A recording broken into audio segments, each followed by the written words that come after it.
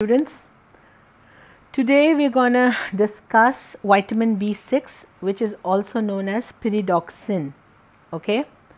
Now, vitamin B6 is a collective term for pyridoxine, pyridoxal, pyridoxamine. All these are derivatives of pyridine. Okay. They differ only in the nature of the functional group that is attached to the ring. Okay. So, this is pyridoxine, which is pyridoxal, the alcoholic form, the alcohol form. This is pyridoxal, that is the aldehyde form. This is pyridoxamine, the amide form. Okay. So, because of these functional groups, they have these names. This is the alcohol, pyridoxal, pyridoxal and pyridoxamine. The biologically active form of this vitamin is pyridoxal phosphate, okay, which is also known as PLP, and pyridoxamine phosphate. Dietary sources. Rich sources of the vitamin are yeast, rice polishings, germinal portion of various seeds and cereal grains and egg yolk.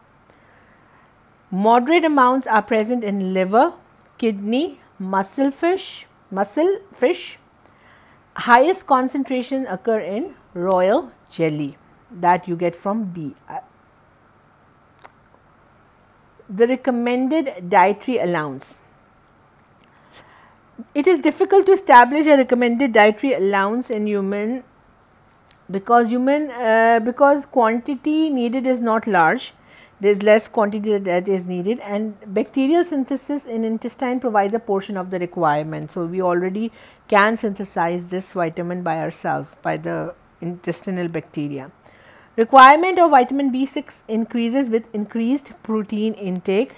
In adults it is 2 mg per day, in infants it is 0.3 to 0.4 mg per day. In patients receiving anti-tubercular treatment with isoniazid, requirement of vitamin B6 increases to an extent. Okay, we will talk about it later कि क्या होता है. Intestinal absorption. Vitamin B6 is absorbed in the jejunum and ileum by passive diffusion. The mechanism of action and the functions, I should say. Reaction types. Transamination, the transfer of amino group, that is oxaloacetate and glutamate. When an amino acid is taken away, it is converted into aspartate and alpha ketoglutarate. This is a reversible reaction. Okay. Deamination, taking away the amino group, serine is converted into pyruvate and the amino group is dissociated. Okay. Decarboxylation, histidine when decarboxylated is converted into histamine. Condensation, glycine and succinyl CoA condense to make delta amino levulinic acid. So, transamination, deamination, decarboxylation and condensation. These are some reactions which are very important, and these are the mechanism of action or functions of vitamin B6. Further functions.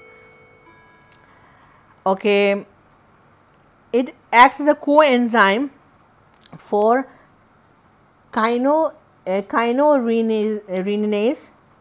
Okay, that is B6 deficiency, niacin synthesis from tryptophan does not take place in this. Okay, then synthesis of sphingomyelin. You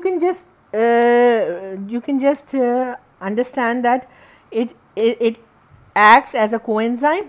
Then it is used in the synthesis of sphingomyelin. It is used in the intramitochondrial fatty acid synthesis. It is required for active transport of amino acids through cell membrane and intestinal absorption of amino acids. Then it acts as a constituent of muscle phosphorylase, okay, that is needed in the breakdown of muscles. Then in porphyrin synthesis. Okay, in B6 deficiency, heme synthesis suffers and leads to anemia. Okay, you know porphyrin synthesis is needed for heme synthesis and then hemoglobin. So, if there is a deficiency, it will lead to anemia. Okay, these all were the functions. Now, if there is a deficiency of vitamin B6, If there is a deficiency of vitamin B6, one thing is epileptiform convulsion in infants, that is fits in infants. How? There is lower activity of glutamic acid decarboxylase, okay, lowering the GABA in the protein. GABA is a neurotransmitter in the protein. So, it can act when glutamic acid decarboxylase is working, but if there is lowered activity of glutamic acid decarboxylase, there is lowering of GABA in the brain, and thus it results in fits or convulsions in infants. Then I already told you that a pyridoxine responsive anemia, that is a hypochromic microcytic anemia called as sideroblastic anemia, with high serum iron levels and hemosiderosis of liver, spleen and bone marrow may occur. There will be iron, but there may no be there might not be heme. So, hemoglobin cannot be formed, and the serum iron is increased, which may then get deposited in liver, which is hemosiderosis of liver, spleen and bone marrow. In B6 deficiency, heme synthesis suffer and iron cannot be utilized. So, it has to go and get deposited in the liver, spleen and bone marrow. These are some histological pictures showing your microcytic anemia.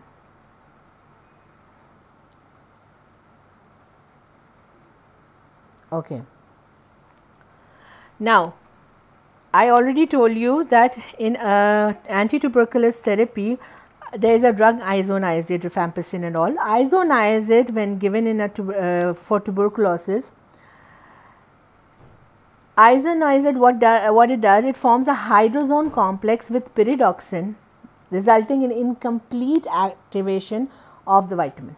Okay, incomplete activation of the vitamin.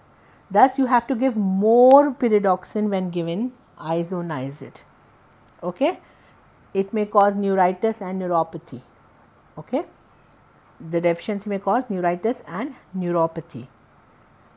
Therapeutic uses, it is used to treat nausea, vomiting in early pregnancy, and commonly in conjunction with other medications which are found safe and effective in pregnancy, and it may be beneficial in cancer. Okay. Parkinsonism and vitamin B6. They say there is higher intake of vitamin B6 may decrease the risk of Parkinsonism, protecting the brain cells from damage caused by free radicals. Okay. So, that means it is good for Parkinsonism. But they also say that it is a double-edged sword. That means that it is also known to increase the metabolism of Parkinsonism medications such as levodopa and should be used cautiously. That means a person who is not having this disease, if vitamin B6 is taken regularly, he might be protected from this disease. Parkinsonism is a disease of old age with all that physical symptoms and memory loss and all. Then if a person is already has this disease, Parkinsonism, and the disease to treat is levodopa. Okay.